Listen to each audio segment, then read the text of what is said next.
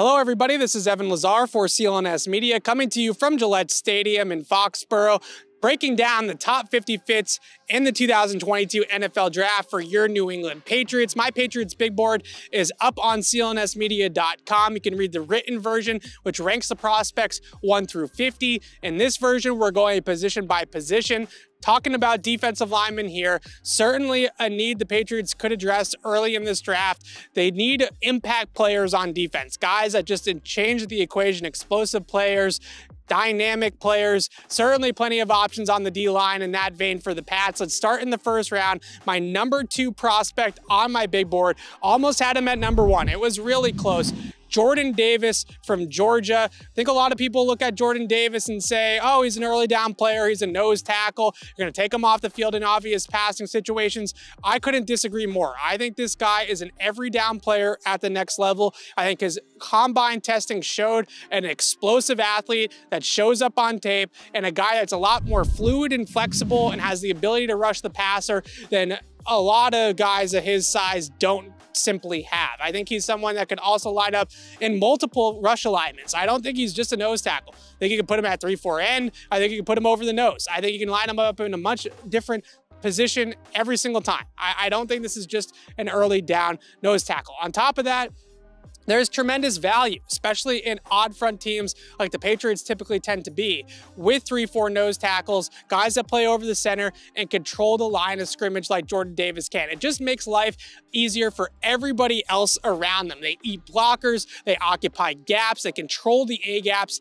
they reset the line of scrimmage all on their own. Think Vince Wilfork and how much easier Vince made it for all of his teammates to play defense around him in the front seven. That's the way that I look at a guy like Jordan Davis, a true game changer for the Patriots if they can get their hands on Davis at 21. I also like Devontae Wyatt, his teammate from Georgia. He's on the board as well. Travis Jones from UConn, he's on the board as well. But I want to go a little bit further down the board for the next 2 guys, starting with an Alabama product. How can you not talk about some guys from Nick Saban's program down in Tuscaloosa? Phidarian Mathis, a player that played next to Christian Barmore a whole lot for the Crimson Tide into the 2020 season. Mathis plays with a terrific low center of gravity at 6'4", 310 pounds. He has the capabilities to 2-gap. He has the power to 2-gap, but he also has some really good fluidity and quickness on the inside to be an interior pass rusher. The way that I look at it is that a guy like Fad Mathis plays that 3-4 end role on base downs like Christian Barmore. Got a bookend of really solid playmaking 3-4 defensive ends on your D-line.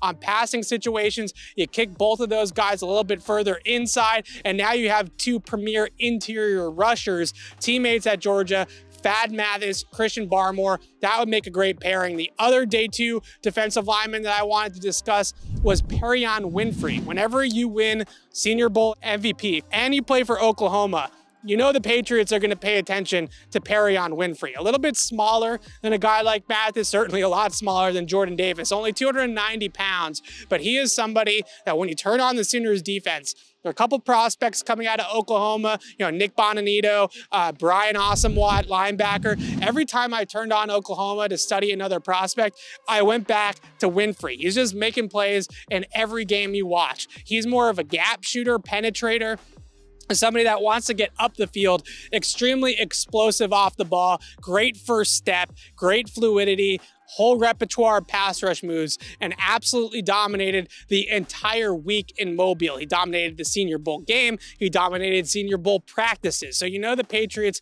took notice of Perrion Winfrey as well. And the last name, kind of a late day 3 guy, maybe a target at 85, depending on the way the board breaks, could be there at 127. Josh Paschal from Kentucky. The Patriots have a history of taking tweeners like Paschal. What I mean by a tweener is that at 6'4", 268 pounds, he's a little bit too big or slow-footed for most teams to play outside the tackle, but he's also a little bit too small to play inside the tackles. So where do you play Josh Paschal? I think a lot of teams are going to have that puzzling decision to make, but this is a guy that just knows how to win in the trenches. You see a player that is just terrific with block anticipation, technique. It just has that ability and that knack and that feel for how things work on a football field. Maybe not the longest, not the most explosive athlete ever, but somebody that just knows how to beat blocks, get into gaps, knows where he's supposed to be, and most importantly, feels almost unblockable at times when you watch him at Kentucky with how smooth and slithery he is on the interior. My pro comp for a guy like Paschal, Trey Flowers did a pretty good job for the Patriots, pretty good pad throughout his career. Could be back with the Patriots. Trey Flowers, Josh Paschal, I like that comparison. I think the Patriots will see a lot of the same traits in Paschal as they saw in Flowers in the 2015 NFL Draft. So there you have it, the best Patriots fits in the 2022 NFL Draft along the defensive line. You can check out the rest of our rankings and videos, My Patriots Big Board, on CLNSmedia.com and on Patriots Press Pass. Thanks so much for watching, everybody.